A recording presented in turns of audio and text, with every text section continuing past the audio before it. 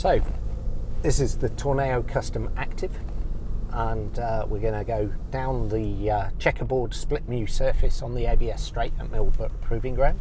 I've got shiny slippery tarmac on one side, dry tarmac on the other. We're going to see how the mechanical limited slip diff operates and how much confidence it really gives you in adverse conditions. So we're at a stop.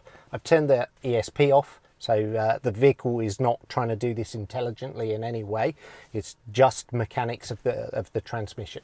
And what it does is it switches the torque from a wheel that has no grip to the wheel that does have grip, and allows you to still make progress with confidence. So we're just going to do a pull away, probably one of the most difficult things to do in adverse conditions, right? We've all tried it on a snowy hill, just wheel spins.